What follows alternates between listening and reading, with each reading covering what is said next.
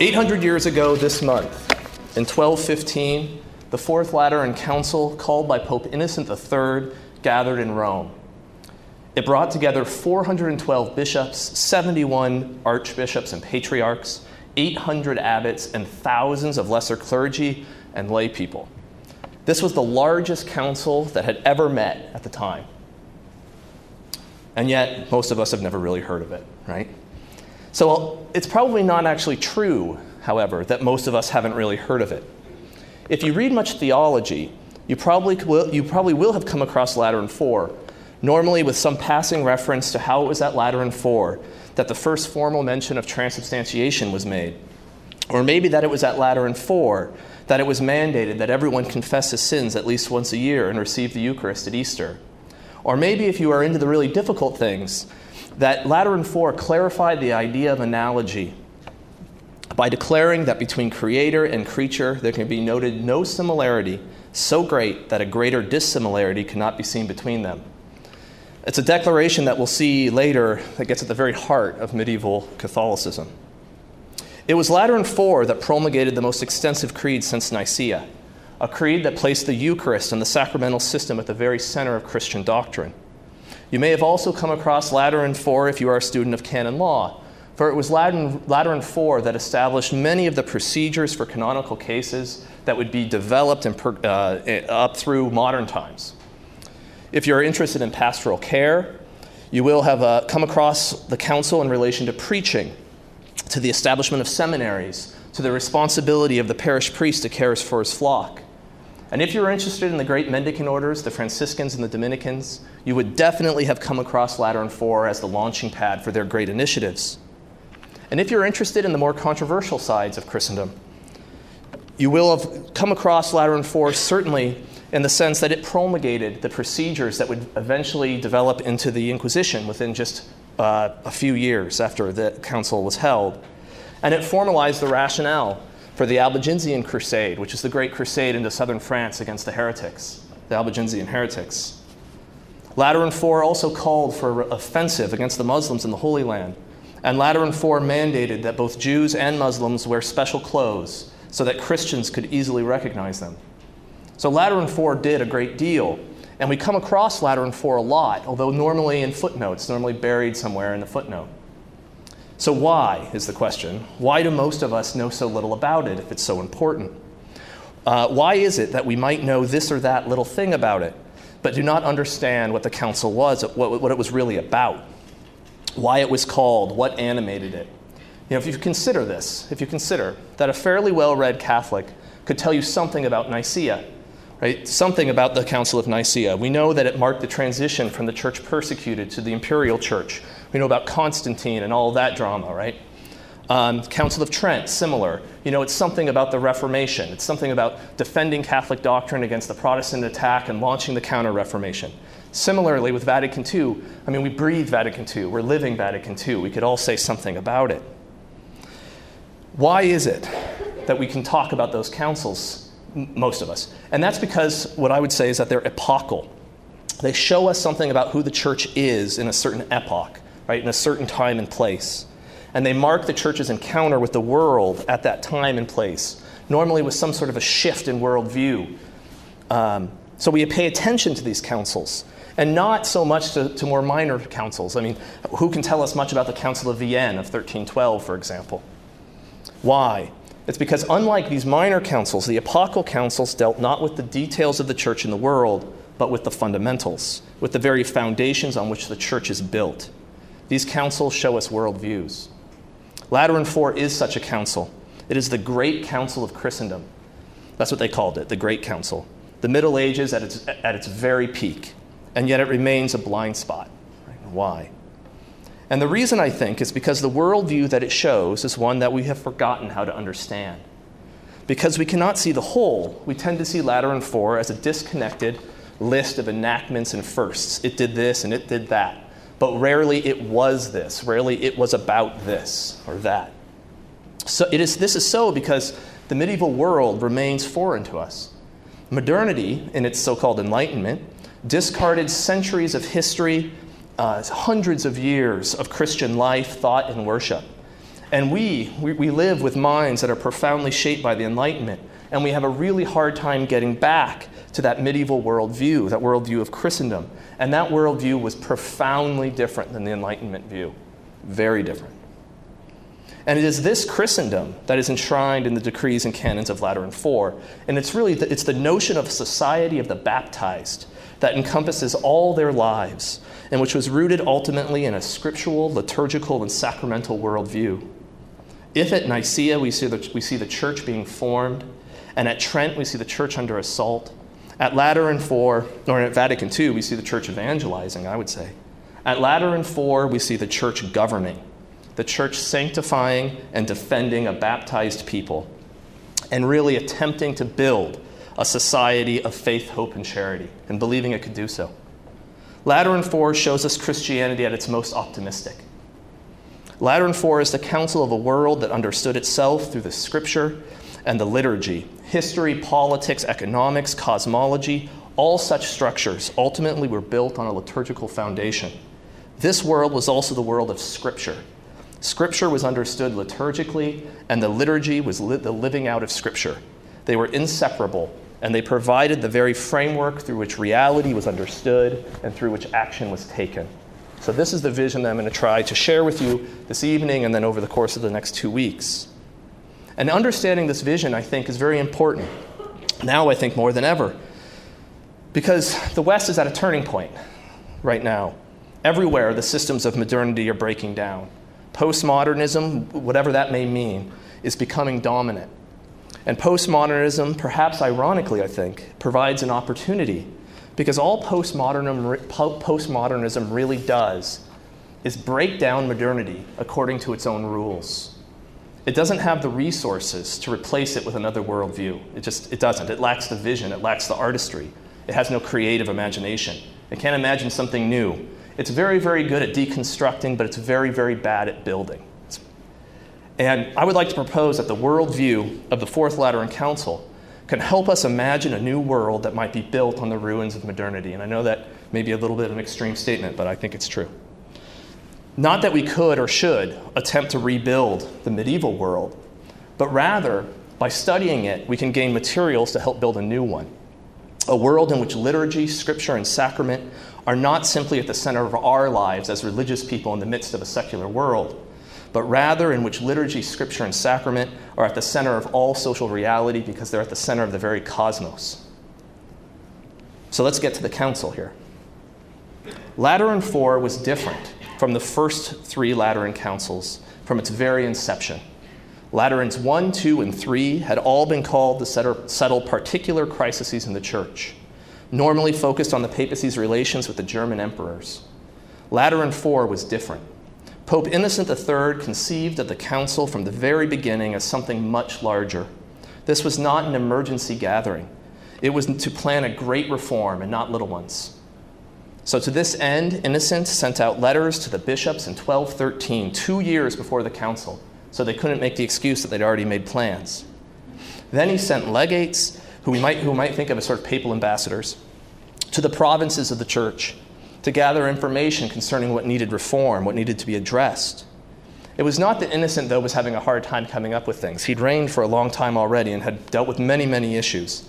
And we can see actually in the summons that he sends out to the bishops, he wrote, for example, this is a quote, "It will be a council in which, in order to uproot vices and implant virtues, to correct abuses and reform morals, to eliminate heresies and strengthen faith, to allay differences and establish peace, to check persecutions and cherish liberty, to persuade Christian princes and peoples to grant succor and support for the Holy Land from both clergy and laymen, and for other reasons, which it would be too tedious to enumerate here, whatever, with the council's approval, shall have seemed expedient for the honor and glory of the divine name, for the healing and salvation of our souls, and for the good and benefit of the Christian people, may be wisely established as decrees of inviolable force affecting prelates and clergy, regular and secular." So that's all, right? Just a little bit of business. You know, Pope Innocent gets a lot of criticism, but no one claims he wasn't ambitious. But Pope Innocent did have a focus. It wasn't just this fix everything. There was two major issues, and they were the recovery of Jerusalem, which had fallen to the famous Muslim Saladin in 1187, and the reform of the universal church. And these two initiatives were not divorced from each other in Innocent's mind. They were very much wrapped up with each other within the worldview inhabited by both the Pope and the Christian people that he was speaking to. And to understand how they're wrapped up together, we have to understand the manner in which the society approached the Bible. And I realize that might seem like a strange assertion, that how they read the Bible was directly related to how they went to war or how they built ecclesiastical institutions. But it really was the case. The world, we might say, was viewed through a biblical lens. And at the same time, the Bible was read as immediately relevant to the world. To get at this, I want to turn to the sermon that Innocent III preached at the opening Mass of the Council. The Pope preached a sermon on the text of Luke 22:15, where at the Last Supper, Christ says to the apostles, "I have earnestly desired to eat this Passover with you before I suffer." Innocent places himself in the position of Christ. It is he, the Pope, who has earnestly desired to eat this Passover with the assembled council fathers. But this is not a generic Passover. To Innocent had something much, much grander in mind. So the sermon continues that just as King Josiah, in the 18th year of his reign, restored the temple and celebrated the Passover, so Innocent, in the 18th year of his reign, which it was, would restore the temple of the Lord, which was the church, and the Passover, which now Innocent identifies as the council and its work, would be celebrated. Now Josiah, we know from 2 Kings and 2 Chronicles, was the last of the good kings of the line of David. Josiah attempted to restore the right worship of God in the temple of Jerusalem and to enforce the law of Moses. When he had completed massive reforms, eliminating idols and reinstituting the Mosaic law, he held a massive Passover celebration. As 2 Chronicles tells us, no Passover like it had been kept in Israel since the days of Samuel the prophet. None of the kings of Israel had kept such a Passover as was kept by Josiah. So this Passover was an attempt at renewing the covenant between Israel and the Lord. Innocent then was placing himself as Josiah, and the church was the temple, the very dwelling place of God and the place of his worship, the heart of Israel and its covenant with God. The Passover, which was the council and its work of reform, would be the context for a renewing of the covenant with God. It is important then that we do not see this council simply as some sort of governmental reform or some sort of sorting out of intellectual doctrines. To Innocent, the meaning of the council was found in the Old Testament read through the New Testament. Innocent, the new Josiah, would lead the new Israel to the proper observance of the new covenant through the new Passover, which was, of course, the very paschal mystery of Christ. Now, all this might seem a little abstract, and perhaps you might be tempted to think it a bit of rhetorical exuberance. But it's not so. This profoundly scriptural understanding of what was going on becomes pronounced and specified as Innocent's sermon progresses. Innocent asserts that this Passover that they must celebrate must be understood in three senses: the physical, the liberation of Jerusalem, the crusade; the spiritual, the reform of the church; and the eternal, salvation. These are the three senses of Scripture we'll get to in a minute. He then proceeds to expound upon how each of these is bound up with the paschal sacrifice of Christ itself. The sermon culminates in Innocent's treatment of salvation, the eternal Passover. It was this Passover, above all, Innocent says, that he desires to eat with the fathers. And the meal could be understood either spiritually or corporally. Both meanings come together in the Eucharist. Of the Eucharist, it is said, "He that eats me shall live because of me. Of eternal glory it is read, blessed is he who will eat the bread of the kingdom of God." That's how he ends the sermon. So, if we were to diagram the sermon, it would be something like this. Josiah reforms the temple, right, and celebrates the Passover in order to renew the old covenant. Innocent reforms the church, which happens through the Passover, which is the process of historical to spiritual to anagogical. And I'll get to these in a minute. Culminating in Christ himself in the sacrament, and so salvation in order to renew the new covenant. And so we see in the sermon that Innocent begins with the words of Christ, the Last Supper, and he ends it with the Eucharist, the perpetuation of the eternal sacrifice temporally, while in between comes the mission of the church in history. The mission of the church was read from within the same system of meaning as the Scripture. But more than that, It was integral to that meaning. Innocent was telling us what the story of Josiah meant as much as he was telling us what the church was. The meaning of Scripture was alive in and through the history-bound life of the church. We see this in his treatment of Passover. He pulls the concept out of the Old Testament, reads it through the books of the New Testament, and then into the New Testament itself, which is nothing less than the life of the church. This is not a series of metaphors. It's important that we understand that. He's telling us what the Passover itself means. And it is a meaning that is always immediately relevant because its meaning is ultimately Christ himself. He does this through the senses of Scripture, and it is only by understanding the four senses, as it was understood at the turn of the 13th century, that we can understand the worldview in which Innocent lived and within which his sermon and the council can be made sense of. What do I do with my marker? Uh-oh. There it is. Okay, so most of you, I'm just going to step away. I think I can talk loud enough, are probably familiar with the four senses of Scripture. They're normally listed as, I'll start over here. Oh, no, I won't. They're normally listed as the literal, and then you have the allegorical, the tropological, sometimes called the moral sense, and then the anagogical, right? Okay, so they're normally defined, so these are the spiritual senses. This is the literal sense is the literal sense, and then these are the spiritual senses. Together they form the four senses. And they're normally defined something like this. The literal sense is the simple meaning of the words. The temple is the building in Jerusalem, the center of the Israelite cult. All right? The allegorical sense shows how the literal points to Christ. The temple is Christ himself, the dwelling place of God, as we see when Christ said, "Destroy this temple, and in 3 days I will raise it up." The tropological sense shows us how to live, how it applies to us. The temple is our bodies and souls that we must make dwelling places for the Lord. We might call this the moral of the story. That's what it's sometimes called. The anagogical sense shows us how it applies to the last things. In heaven there will be no temple because, as Revelation tells us, the Lord God and the Lamb will be the temple.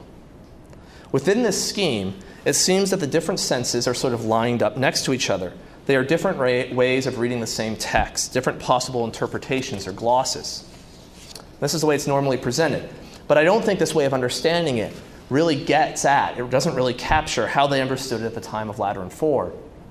Rather than being understood as parallel senses or readings of a given passage that somehow existed side by side, the four senses were understood as being dynamically related to each other and to the totality of the spiritual life, and to the whole story of salvation history, and that at each step there was an essential prerequisite condition of the person approaching the text. The relationships between the senses was not one of static dialectic, but of assent, an assent that included the reader. So within this assent, with each sense, the higher sense is anticipated, and the lesser senses are fulfilled. So in order to understand this, I'm going to go through the senses one by one. But before I do, I want you to see the dynamic I'm going to be talking about is like kind of like this. Right? So the literal sense was more often called the historical sense in the period. And it was the realities, the things that the Scripture related.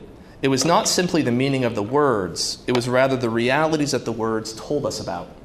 The literal meaning of the temple was not the word temple, but the actual thing, the temple. Right? The word told us that it had really been there. The Scripture was the inspired witness to the actions of God in history. Seeing these actions in history simply for what they were is the historical sense of Scripture, or it was. The historical sense was what happened in the exterior world of things and time, and so the historical sense was open to anyone. The historical sense was a sense that was intelligible in the exterior world, and anyone who lived in that world could grasp it. But if one wanted to understand history, if one wanted to understand what really happened, or one had to begin to transition into the allegorical sense.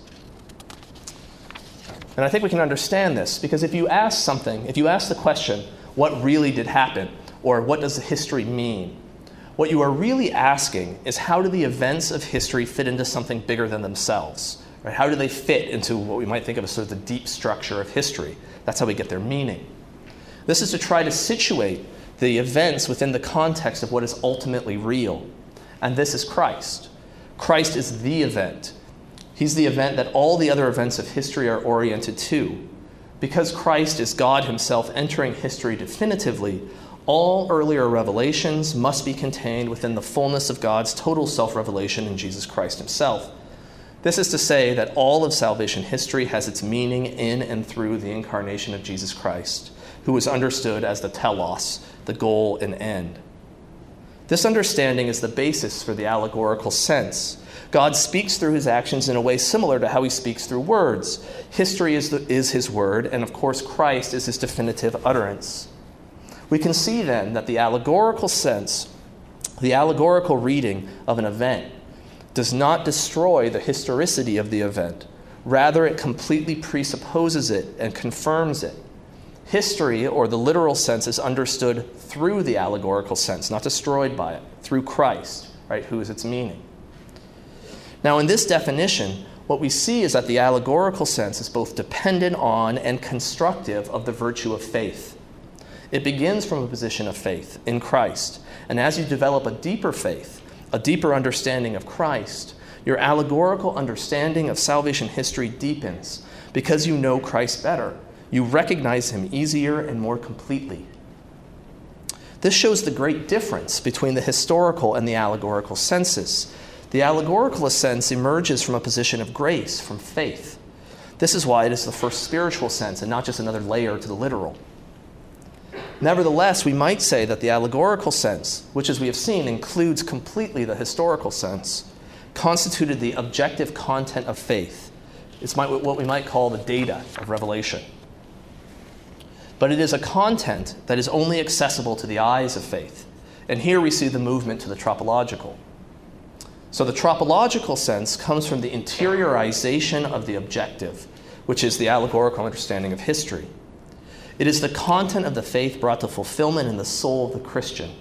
Tropology is about the incorporation of the soul into the mystery that is Christ. The Temple of Solomon, for example, is allegorically Christ, but it is also tropologically our heart. Christ's dwelling in our temple, which is our heart, is the interiorization of the gospel, which includes completely the Old Testament through allegory. So remember, allegory is all about reading all revelation through Christ, about reading Christ as the actual content of all Scripture. The allegorical reading, therefore, reveals the tropological, because the tropological is nothing other than the interiorization of the gospel, and the gospel must be known. Christ must be known before one can be conformed to him. But at the same time, Christ cannot be totally known except by conforming oneself to him. So the allegorical is both prerequisite to the tropological, but it is also perfected in the tropological. If allegory, therefore, concerns Christ as the head, tropology is about building his body, the body of the faithful. It is about conforming the Christian into Christ's body, which is to say, it's about the church. It's ecclesial. It was a commonplace in the period to point out that whatever can be said about Christ could be said about the church and the individual soul. So let me give an example from St. Augustine on the temple. I'm going to drink water first.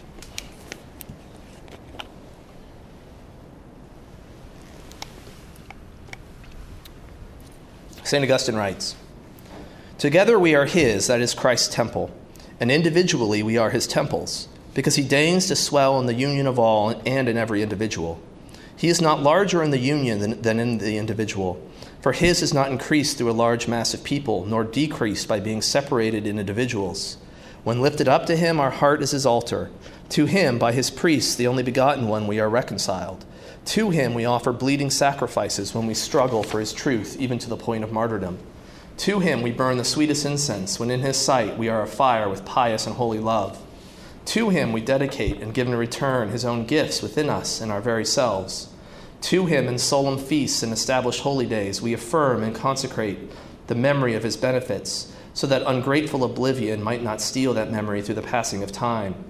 To him we sacrifice the offering of humility and praise, burning with the fire of charity in the altar of our heart. And he goes on to assert that the great good which is becoming the temple of Christ is a good that we must be led to by those who love us, and we must lead those whom we love to it. And so we can see that if allegory is the sense particularly connected with faith, tropology is that connected to charity. It is through both faith and charity that we are made Christ's body. And so the tropological statement that we are the temple includes within it the allegorical understanding of the temple as Christ himself. And so St. Bernard of Clairvaux asserts that the entire gospel can be interpreted according to tropology, so that what has proceeded in the head may consequently also believe to come about morally in its body. But even this idea fails to capture something of what they meant by the moral sense. Tropology was the first subjective sense. It was a sense that existed in the person, and it became a sense of Scripture, not when a certain commentary is written in the margin, temple equals soul, or something like that.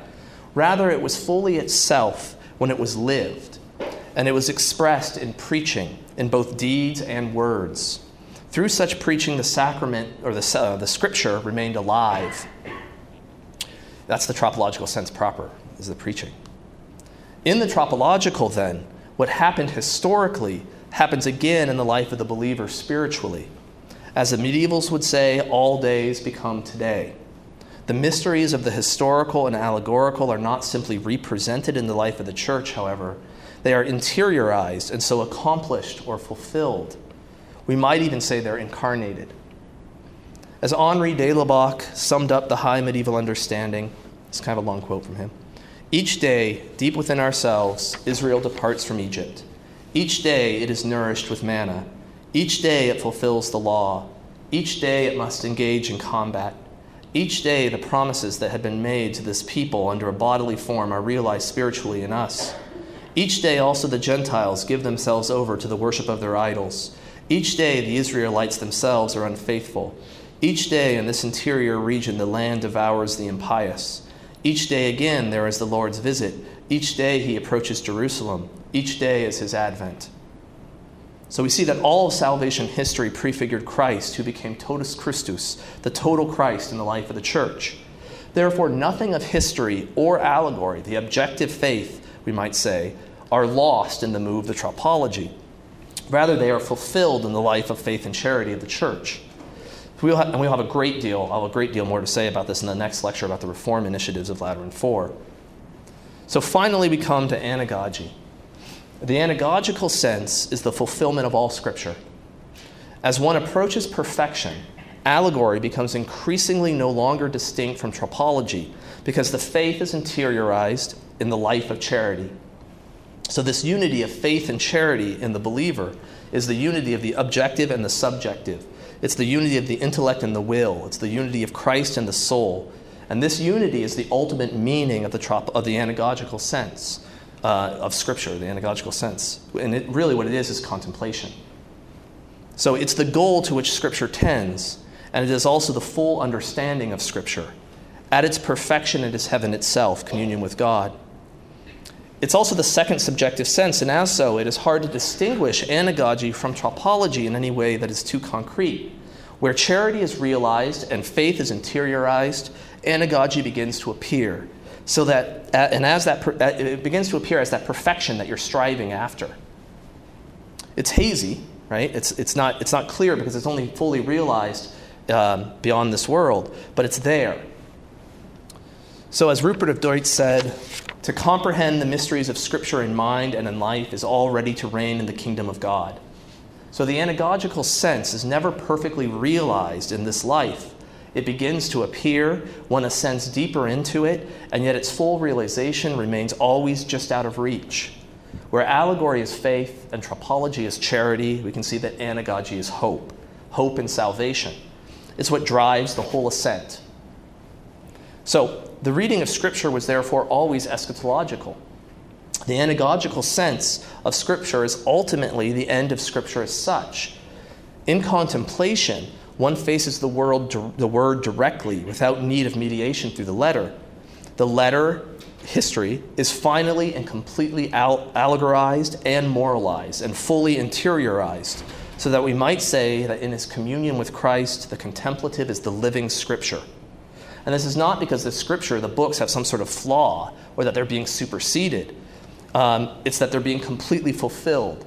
But this, again, happens only in heaven, right? In its completion. But that's the thing to which it tends. So what I've hoped we've seen here up to this point is that each sense has the next sense as its proper end, but each sense can only become fully itself as it verges into that sense. They cannot and do not stand alone. Rather, they form a dynamic unity. And this dynamic is one of assent. We are so used to dialectic, to progress being the result of thesis, antithesis, synthesis, that it is hard at first to envision a progress of unity through assent to that which is higher, a progress based not on surpassing or making obsolete that which is prior, but in fulfilling it and making it fully what it is. This is a fundamental paradigm difference between ourselves and the Christians of the High Middle Ages. For us, I think conflict is the root of all things. For them, communion and love was the root of all things. So rather than this static scheme here, I think we might draw something more like this to get better at how they understood it. More like a pyramid. Oh no, don't do it. There we go. Where you have history, it's the foundation. And then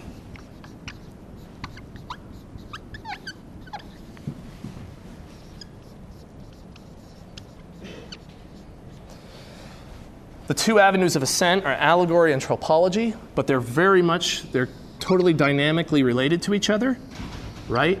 The more you understand, the more you see Christ in history, the more you're driven to interiorize it, and the more you interiorize it, the more you're capable of understanding, the more you can see Christ in history better. So they're dynamic. In the middle, where they're congruent is anagogy, and this is the drive of assent towards pure anagogy, or contemplation, heaven.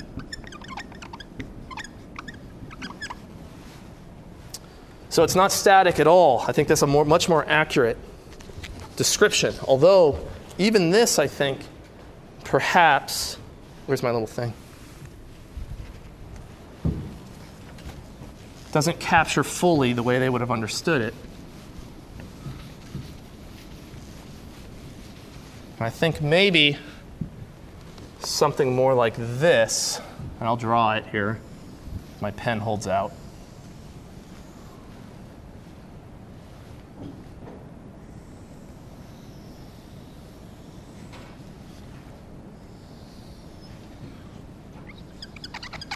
Okay, where you have history, allegory, tropology,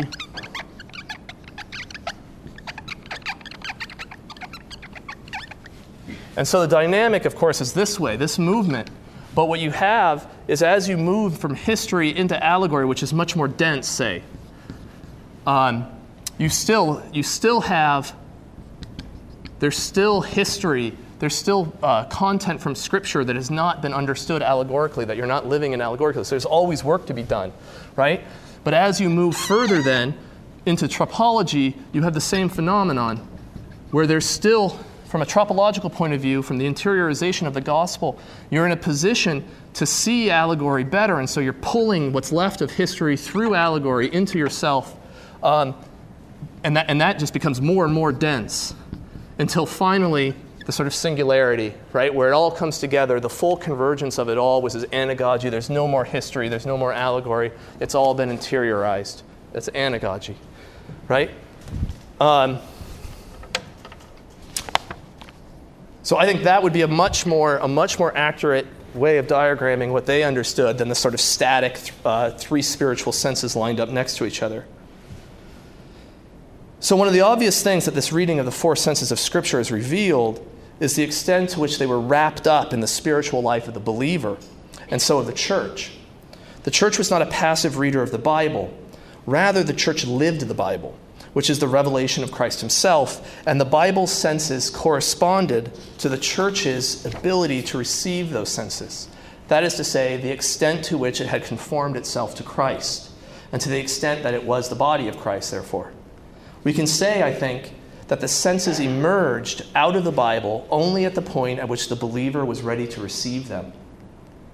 St. Gregory the Great, for example, explained the two disciples on the road to Emmaus's inability to recognize Christ, not as Christ hiding himself, but rather to their being unable, because unprepared, to recognize him. The deficiency was within them. The deficiency was removed, however, as Christ expounded the allegorical content of Scripture, which caused their hearts to burn, which is the converted to the tropological. The breaking of the bread was the final breaking through of the Spirit through the letter, and then they saw him for who he really was, the anagogical. So the process in the senses of Scripture was at the same time progress into faith, charity, and hope. That is to say, the convergence of the intellect in allegory with the will and tropology, and the eschatological breaking through of the incarnation, which is anagogy. It is only then that Christ is fully recognized. But the road to Emmaus story actually shows us another component of this dynamic. It shows us its sacramentality. The spiritual senses of Scripture are spiritual and not just layers to the literal, because they are the products of grace. Faith, charity, and hope are infused theological virtues. The allegorical, tropological, and anagogical are opened up through grace. One is prepared to see them and understand them through grace. And this grace comes primarily through the sacraments, especially the Eucharist. This is not just some sort of mechanical, functional necessity. You need this in order to do this. Rather, the Eucharist and the liturgy, of which it is the heart, is the summation of this entire process that I've been describing. We might say that understanding the Scripture through the four senses is a Eucharistic or a liturgical understanding of Scripture. And you just consider the Mass to see this. The three stages of the spiritual senses, and so the spiritual life, are clearly laid out. The Scripture is read, especially in the epistles. It's given an allegorical reading. This is the building up of faith. The gospel is proclaimed as the fulfillment of the allegorical reading of history. This gospel truth is then preached by the bishop, the successor of the apostles, which is the tropological. And finally, the Christ event, that is the central event in both history and in the life of the living church, breaks through into the now through the Eucharist. This is the anagogical. Throughout, the people conform themselves, convert themselves to Christ, and then the Eucharist all comes together. Christ is, as we have seen, the point of convergence for the senses of Scripture, and he is the point of convergence for the different components of the spiritual life. In the Eucharist, both converge. All of Christ in his prefiguration, his life, his teaching, death, and resurrection is, as St. Augustine would say, the sacrament of the interior man, and all of Christian life is a configuration to the mystery of Christ. This is what is present in the Mass. Through the sacrament, which is nothing other than Christ, who is the same Word of God expressed to the Scriptures, the people are made the body of Christ, united with each other and with the head. This is the anagogical, unity with Christ. It is the end of the whole dynamic of Scripture and Christian life. And it is also the source of the whole dynamic, because it is through the sacraments, which is to say, of course, through Christ, that the grace of the whole process, the grace that the whole process presupposes, is poured into the life of the church. So what I've attempted to describe here up to this point is not a vision for how to read a book. This is a vision of reality itself. It's a cosmology. And we can see how its central pattern appears again and again in every corner of high medieval life and thought. For example, the temple was the building in Jerusalem. It was also the soul of the individual believer. It was also the monastery. It was also the cathedral. It was also the church as a whole. It was also heaven. And it was ultimately the universe itself. But really, it was Christ. At any of these readings, the movement from the allegorical through the tropological to the anagogical is the imperative, and it can begin. One can start from any of these readings of the temple and progress towards Christ, toward the ultimate reality. And through any of these sequences, the dynamic is one of the objective uniting with the subjective through the ascent toward communion. So this, I think, is ultimately a liturgical reading. Body and soul, intellect and will, all directed toward unity in Christ, a unity that's found in the Mass, in contemplation, and ultimately in salvation itself. Seemingly everything was read through this paradigm. I'll give you some examples. Progress in the spiritual life was accomplished in 3 stages: the purgative, the illuminative, and the unitive, which track with the senses. The monks sought perfection through reading, then through to meditation and prayer, and then through to contemplation, which also tracks, explicitly so. They said so. The schoolmen adapted this monastic movement and changed it to reading, disputation, preaching, and then finally contemplation. The active and the contemplative lives were often aligned with the senses of Scripture, moving from the historical into the contemplative. Politics went from the coercive law through the new law of love to charity and to peace. History itself was, of course, organized according to the same scheme, from nature to the law to grace and on to the eschaton, to heaven. Of course, none of these are hard divisions, right? You could chart this out, you can go on forever. And none of these are hard divisions between the different stages. Just like how the senses of Scripture flowed into each other, anticipating the sense that came after them and fulfilling the sense that was prior, so the lines between each stage and these different sequences were fluid and they overlapped. So one of the most famous schemes, and I think I can, what time is it? I think we're okay. One of the most famous schemes was, that I think points to what I'm talking about here, was the scheme of history advanced by Joachim of Fiore, which you might be familiar with. But I think I can draw a quick diagram, hopefully. Bear with me. Let's see if I can remember all the pieces. Wait a minute. Yeah, that's right.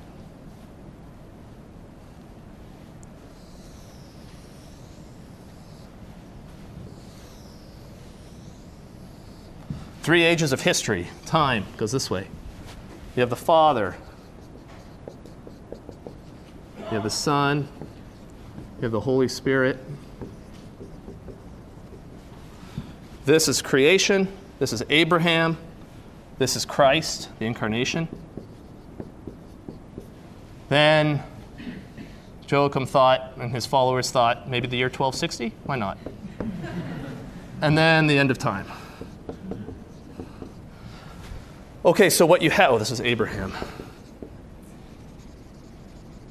Okay, in the creation. Nature. Right? And that's history. This is the law.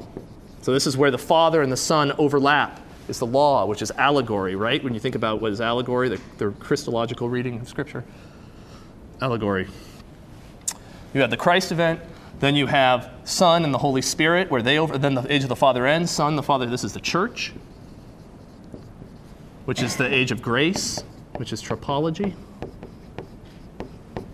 And then finally, you have the age of the Holy Spirit, when the age of the church ends, and these are the perfect spiritual men will come to be, and this is anagogy. So Joachim posits that his system produces 4 time periods, which corresponds to the periods of salvation history and the senses of Scripture. Now, he and his followers believed that this age of the Holy Spirit was right around the corner, when there would be no law, no institutions, no longer any need for Scripture, not even any sacraments. And why did he believe that? He believed it because he believed that the final age was nothing other than the age of pure anagogy, right? Heaven itself, pure contemplation and union with God himself. And this is where Joachim made a mistake. He introduced a dialectic in which one age ultimately replaces and supplants the previous age. And Joachim, and especially his followers, were ultimately condemned by the church for this mistake, among others, that because they failed to see how each stage was brought up and fulfilled in the stage that came afterwards. And he failed to appreciate that pure anagogy, the purely spiritual life, was out of reach within this creation and would have to wait until the new heavens and the new earth. Now, Joachim's error, we'll see when I talk about the doctrine of analogy, Joachim's doctrine of analogy is actually condemned at Lateran IV, and it's his doctrine, his Trinitarian doctrine, which you see here in his scheme of history, crosses over into his Trinitarian doctrine and then ultimately in the way he understands analogy. So this is all interconnected. But Joachim was very, very popular.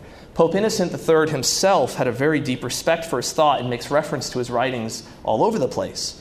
And so, while it was mistaken, it shows something about the worldview of the period. Because they did not see hard lines. What we're seeing is they don't see hard lines between heaven and earth. They understood temporal life on earth as being a part of an ascent towards perfection. And this is why Joachim's scheme was so popular, right? Why it had so much purchase. This sort of thinking was the temptation of the Orthodox of the period. And that's an important thing, I think, to get at worldviews, is how are they tempted? What are their temptations, right? Because what is our temptation? Our temptation is to divorce the spiritual from the material, to move heaven so far away that it has nothing to do with the material world in which we live, right? Their temptation is the opposite, to combine the spiritual and the material, to bind them up so closely together that they get confused, right? That they don't understand that there is this final eschaton event. So, Joachim's scheme, though, was corrected, and it was very common in the period to divide salvation history in a Trinitarian way and to align the ages with the senses of Scripture. The senses of Scripture and the dynamic of ascent that underwrote them was ultimately Trinitarian to the worldview that I'm discussing. And the Trinity was, of course, the most fundamental mystery possible. Reality itself was properly read in this Trinitarian way. So, for example, when Pope Innocent III wanted to expound upon marriage, he wrote a treatise titled The Fourfold Species of Marriage. The first, the letter, is the marriage between a man and a woman. The second, the allegorical, between Christ and the Holy Church. The third, the tropological, between God and the just soul. The fourth, the anagogical, between the Word of God and human nature. So he wants us to discuss marriage, and this is the way you discuss marriage, right? Marriage means something in the world. It means something to Innocent. And the marriages that Christians had with each other could be read within this entire process of salvation. They were the concrete, right, the living people and things that are the start of the ascent to God, ultimately deification. So the four senses of Scripture were really the four stages, perhaps the four senses of reality. Pope Innocent III referred to them as the four theological understandings, not the four senses of Scripture. What we are seeing then is a deep structure, a reoccurring pattern that is observed and lived everywhere. It's what we might call fractal. I don't know if you're familiar with fractal patterns. Fractals are never-ending patterns that are infinitely complex, but are self-similar across different scales. So what this means is you can start looking at it anywhere, at any level of zooming in or zooming out, and the pattern is similar, if not identical, to anywhere else at any other level of scale. And I don't have, I could have shown you some really cool things if I had my slides, but I don't. And what I mean by that, and how it, but I can draw a quick thing here to help you understand what I'm talking about, I think. Oh, this is going to be hard.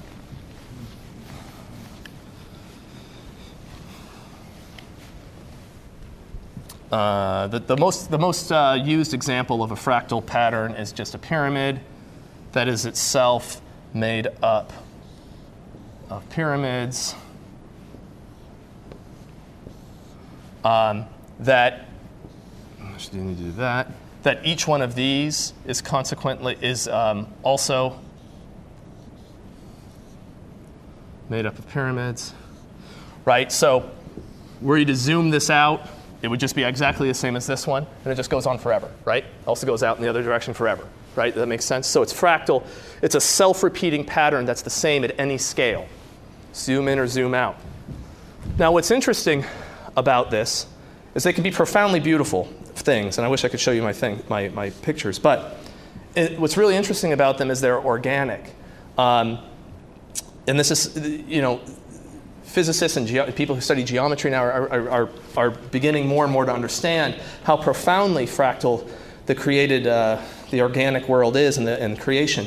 So if you think about like trees with their branches and pine trees or shells, ferns, just about you pick these things up and you see that they're fractal. Even the geography of the land is a fractal type patterns. So nature is fractal, basically. There's a bunch of examples to it. Now, the reason why this makes sense for us here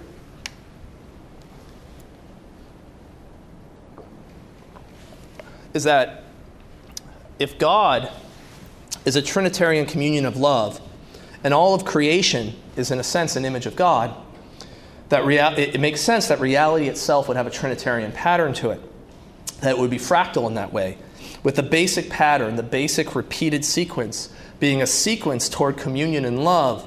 And this dynamic, this sequence, is what we experience as a temporal sequence, right? But of course, in the life of the Trinity, there's no temporality to it. But this is, I think, what the medievals are doing with the senses of Scripture, and throughout their worldview.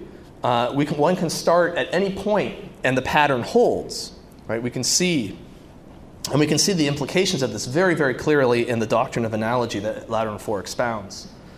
But for now, we can see clear evidence that what I've described is, in fact, the cosmos that the medievals understood themselves inhabiting by looking at Gothic architecture. My dad was an architect. He's always talking about architecture. So I have it on the brain. But Gothic architecture, again, if you can pull up some examples in your own mind, I'm afraid I can't draw a realistic-looking Gothic cathedral. But, excuse me, Gothic architecture is characterized by fractal design. It's immensely complex through the repetition of really very similar elements. Right? If you think about the way the arches work, if you look at it sometime, you can tell it's basically the same shapes being repeated over and over and over again. Right? That's the way the ceilings work. It's the way the little ornamentations on everything work. It's the way the arches work. It's basically a fractal construction. But the thing that's really interesting about it is that, or it's not only fractal, but it's a fractal pattern that mounts, right? That ascends to heaven. So it's actually a representation of precisely the thing that I've been talking about. But it's even more than just its fractal nature. It's also, if we compare it to, say, the Romanesque, which comes right before the Gothic being, of course, the architecture of the High Middle Ages, right? And the Romanesque being of the earlier Middle Ages, it tends to clearly divide the inside of the building from the outside of the building. The Romanesque tends to express the idea of the church as a place set apart, as a place that is separated from the world, right? That you might think of it as sort of a sacred oasis in the midst of a profane desert. But the Gothic is very different. The Gothic blurs the lines between the outside and the inside, not only in its architectural style. If you think about the ornamentation on the Gothic, it's basically the same inside as it is outside, but also in the massive stained glass windows of the Gothic design, where they're designed to flood the interior with natural light and to soften the division between the outside and the in. So the Gothic cathedral is a microcosm of this cosmos that I've been describing. And it was a microcosm of this cosmos, I think, at the end of the ascent. So it was a vision of perfection, of what the order and beauty of the world could be through the process of conversion. And it most certainly is not insignificant, it can't be, that the cathedral was a liturgical building. And what happened inside that perfect little cosmos was the perfect realization of the ascent to God in the Mass and the liturgy. So this, I think, was their vision. This is their worldview. The world was a work in progress, from the historical through the allegorical to the tropological and on to the anagogical. There's a profound optimism in this vision, because as we have seen, it was the anagogical that drove the dynamic, and the anagogical is hope. So could the perfection, this is the question I think they're asking, could the perfection of the microcosm of the cathedral and the mysteries that occurred within it be extended to encompass the whole of creation? Right? And the answer might be, with men it's impossible, but with God, but not with God, for all things are possible with God. And I think the medievals would have thought that grace was something that should not be underestimated. So let's get back to that sermon that Pope Innocent taught, because we're in a position now to understand at the beginning of the council what he's really doing, I think. So Innocent is situating the council within this worldview. The temple, which was the church as an allegorical reading, needed reform, as in the time of Josiah. The pattern was repeating. As in the time of Josiah, the covenant needed to be renewed and the Passover celebrated. This renewal of the covenant was nothing short of the whole sequence of salvation. Innocent preached that through this Passover may there occur among the Christian people who see God through faith a true passing over from vices to virtues. This is, of course, the moving from the allegorical to the tropological, from faith to charity. But he goes back to elaborate, because this passing over is itself divided into the senses. There was the work that had to be done, the external rooting out of the enemies of Christianity, and this was the realm of violence and law. This was the historical, the physical passing over. This is the call to crusade. But of course, where does the crusade go? What is its end? To the temple, to Jerusalem, which Innocent told the assembled fathers, cried out to them, using text from the Lamentations of Jeremiah, saying, "O all you who pass along the way, listen, and see if there is any sorrow like my sorrow. Then pass over to me, all you who love me, for you can free me from my great misery. For I, who used to be the mistress of the nations, have now been made a slave. I, who used to be crowded with people, now sit as if I were alone. The streets of Zion mourn, because there is no one who comes to the solemn feast." This was a physical passing over, the crusade, but it was a passing over into the allegorical. Jerusalem was not just a city in Palestine, not in Innocent's vision. And it was for this cleansing of Jerusalem that the temporal sword of the Christian knights and the princes was to be wielded. And this is the topic of my third lecture, which will happen in 2 weeks. But this physical passing over was directly connected to the spiritual passing over. Indeed, Innocent asserted that it was because of the church's sins, where Jesus Christ, the only begotten Son of God, was adored, Muhammad, the son of perdition, is now worshipped. That's what Innocent says. Jerusalem had been overtaken by idolatry like the temple in Josiah's day, and Christ was now exiled because of it. This is then the jumping off point for Innocent's transition to the spiritual Passover, to the reform of the universal church. Here he evokes Ezekiel 9. Again, Jerusalem, which to Innocent is the church, is at the center. Remember, in Ezekiel, the prophet has been shown a vision of Jerusalem. It is overrun by idolatry. Israel was not keeping the covenant, and the Lord was filled with wrath. In Ezekiel 9, the Lord sends into Jerusalem a man dressed in linen with a writing case to mark the foreheads of all those who mourned over Jerusalem's idolatry. This man was followed by 6 men, who the Lord instructed to kill all those who were not marked. This was the cleansing of the city. Innocent now explains that the man with the writing case is the preacher, and the preacher was a man of virtue, a man who we might say had made the tropological turn, who had interiorized the historical and the allegorical. He was to bring as many inhabitants of the city with him. He was to convert them to virtue and mark them as one. Those not so marked were to be slain, only now with the spiritual sword, with interdict and excommunication. This was the work of the priests of the Lord, both the preaching and the discipline. This was the work of the spiritual power and wielding the spiritual sword. So this reform of the church is a topic of the second lecture that I'll talk next week. But we see here then that the temple, Jerusalem, was the historical reality described in the Old Testament, but it was at the same time the church of Pope Innocent's day, and at the same time the contemporary physical city of Palestine, the historical, the object of the crusade, and at the same time it was the hearts of the Christian people, the tropological, the object of moral reform. But this whole scheme was ultimately directed toward the anagogical salvation, sacramentally present in the Eucharist. The Eucharist was the most important of the Passovers that Innocent wished to celebrate with the Council Fathers, because the Eucharist was the Passover itself, which brings us into the heavenly Jerusalem, the final Jerusalem. So Innocent begins with the institution of the Eucharist by Christ, travels through the history and into the contemporary church, and then ultimately beyond it to salvation. But where that salvation is found is in the Mass, which is where he began, right? With the Last Supper with Christ's. That's what he's preaching on. Thus, and so we can see that the diverse aspects of sacred knowledge are unified for Innocent, and they each find their place within the central mystery, the central Christian mystery, which is the Paschal sacrifice.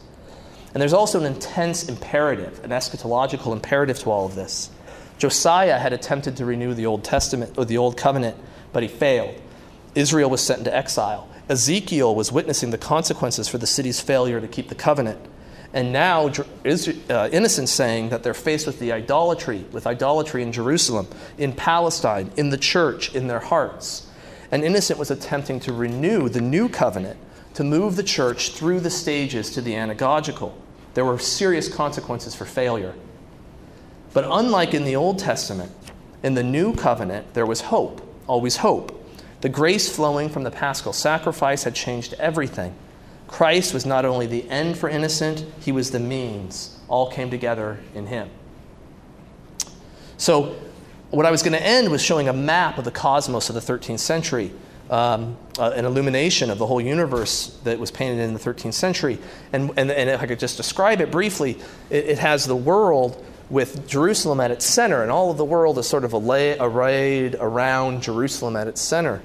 And it's the center of the material universe, but it's also where Christ was, right, incarnated. So it's both the place of the temple in the Old Testament, the place of the cross in the New.